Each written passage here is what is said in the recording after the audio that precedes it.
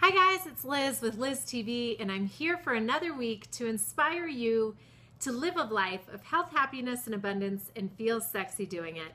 And today I really got to review the topic of stress. Do you know that statistically about 99% of all illnesses are stress-related causes? I want you to think about that for a second. That means 1% of illnesses are not caused from some form of stress. That's pretty huge. So take that in.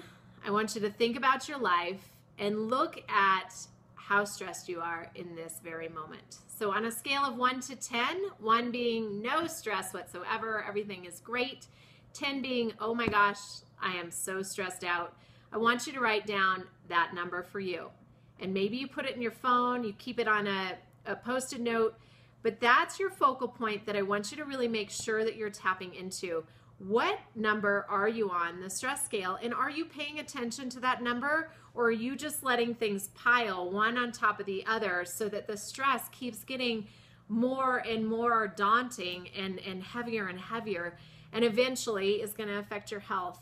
So this is a precautionary Liz bit for you. I really want you to look at your life and how you're handling stress, where that management point is for you, but first and foremost to bring the awareness around your stress. So journaling this week, you're just going to tap into your relationship with stress. That's step number 1. All you have to do is look at your life in the relative form of how stress is impacting your life.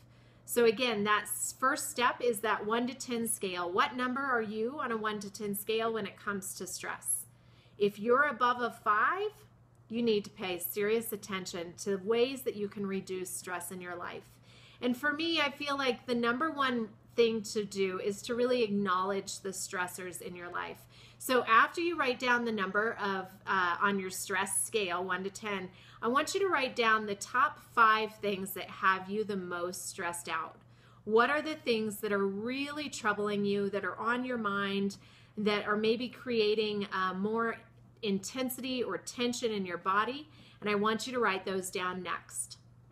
And then after that, I want you to pick one thing that you can do this very day to start to work on how stress is affecting your life. Okay, so a couple options. You can sleep more. That may be a great option for you. If it's really sound sleep, it may just be that your body is exhausted and needs another hour of sleep. So give yourself that gift. It could be doing breath work or meditative practice and implementing a very simple form of that. I've given you a video on LizTV called the 557 breath. It's one of the best ways that you can really let that stress come down and let your nervous system have a break. Maybe it's eating better tomorrow or today if it's early enough in your day that you can still make good choices. But that's a great option, a way to lessen the impact of stress in your life just by making really solid food choices.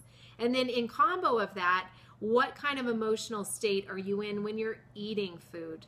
So if you're stressed out, or if you're going out to lunch and just bitching about your life, that is not going to be helpful on your health. So all this week, just get familiar with how stress is affecting you and what the top triggers are, and then ways that you can really reduce that. Stress, 99% of all illnesses are related to stress. So this is important that you look at it, you pay attention, you have a healthy relationship, a conscious relationship to stress, and start to make good choices to help that stress lessen. If you need more help with that, that's seriously a ton of what I do with my private coaching clients. So tap into LizZiegler.com if you need more additional coaching on that. But I hope this week you can really take a look at your relationship to stress and see if you can't have a little bit healthier edge on that by next week, okay? Take a beautiful deep breath in and exhale, let it out. And I leave you with that. See you right here next time on LizTV.